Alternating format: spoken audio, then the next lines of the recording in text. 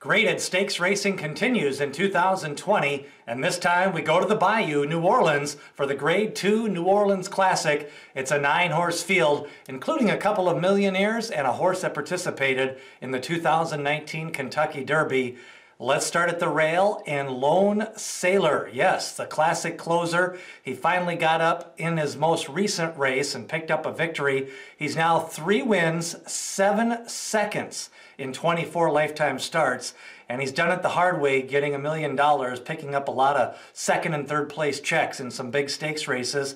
But he did get the win by a neck in his last time out at Oaklawn Park. Now he goes back to the graded stakes races, and a horse like this is always going to be pace compromised. We'll see if he can get a little bit of pace up front to help that closing kick of Leone Sailor. Sonneteer is another horse who's done his best running from behind, but 3 races back he was a little bit closer to the pace in a distance race and ended up drawing off and winning by 7 lengths at Churchill Downs. He does have a big victory at Oaklawn Park last year, but now at the Fairgrounds this will be his first start, and this 6-year-old by Calumet Farm does have a habit of kind of coming in the money at big prices, one to take a look at if you're looking for a long shot here to probably close, especially with a wide open tote board. The horse with the most fastest Brisnet speed figure, a 107 with only 2 lifetime starts, is Fearless.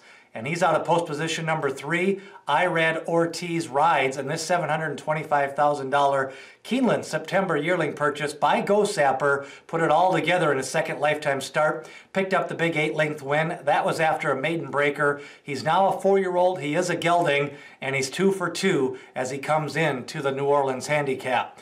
Chess Chief is a long shot by Into Mischief. Always going to question him getting the distance, but he is a hard-knocking veteran. 2 wins, 3 seconds, and 15 lifetime starts. Miguel Mena is in the saddle of Chess Chief.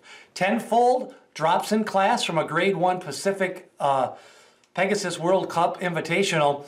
And he also kind of picked up his most recent win, but that was getting way down there in his past performances at the Pimlico Special. He took advantage of a speed duel that day, and since then he's been out of the money on 5 different occasions at 4 different racetracks.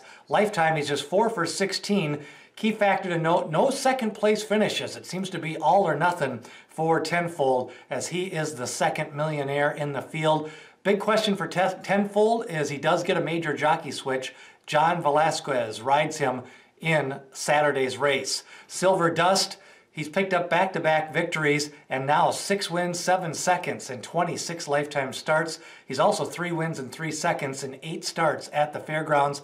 Enters in career best form. His last 2 speed figures are a 95 and a 94 on the Brisnet scale. And Silver Dust did have a little bit of a controversial win a couple of back. Too much banned medication, so that win was actually taken away from him. We'll see what Silver Dust can do with Brian Hernandez riding this Saturday. A long shot with a chance is Captivating Moon. They have done well with Captivating Moon going from turf to dirt, and that's an angle that Chris Block likes to use every once in a while. Last year he went turf to dirt and almost pulled off an upset at the Fairgrounds. His record, 2 starts, 1 win, and I like the fact that 2 back he had kind of a rough trip, closed late on the turf. Then he was only a couple lengths out the last time with Silver Dust and Gunnet. There wasn't a lot of pace pressure that day, and the track was very front-running. I think Captivating Moon is worth taking a look at as a long shot in this race. By my standards, he'll be one of the favorites. Big victory in his most recent race. That was his first race since the Kentucky Derby last May. He was actually bet down a little bit, 18-1 in the Kentucky Derby. Of course, won by Maximum Security, who was disqualified, and Country House was placed first. By my standards, never really got running that day. He did upset at 22-1 in the Louisiana Derby last year. He likes the track, 5 starts, 3 wins at the Fairgrounds. And this compact horse, he's kind of built like a sprinter, but Golden Sense is the sire, and he's by Into Mischief. I really like his comeback win, a 97 Brisnet speed figure. He won by 6 lengths, and he's going to take a lot of money. The question is now, can he go up in class and face older horses? Although a horse like Fearless only has 2 lifetime starts, Leone Sailor is a closer, and by my standards, probably about 3-1 or 7-2 odds in a race like the New Orleans Classic. Rounding out the field, post position number 9 is Gunnett. He has lost to Silver Dust in back-to-back races. Can he turn the tables? Well, his best chance would be if Silver Dust gets a little bit more pace pressure, and he may get that from Fearless, but I think Gunnett's been taking advantage of the smaller fields. Now he's got to face more pace pressure, and it'll probably help horses like Lone Sailor and By My Standards, and Gunnett may have a chance to run out of the money here. Who do you like in the New Orleans Classic? Leave a comment below. Remember, share this video with all your horse racing friends and hit subscribe as we lead you through racing in 2020. It's getting down to the nitty-gritty, but we still got Oaklawn Park and a big card coming up Saturday at the Fairgrounds. Don't forget, we've got previews of the Louisiana Derby and the Fairgrounds Oaks. Watch those, hit like and subscribe as we take a look at the New Orleans Classic. Who's your top pick? Racing from the Fairgrounds.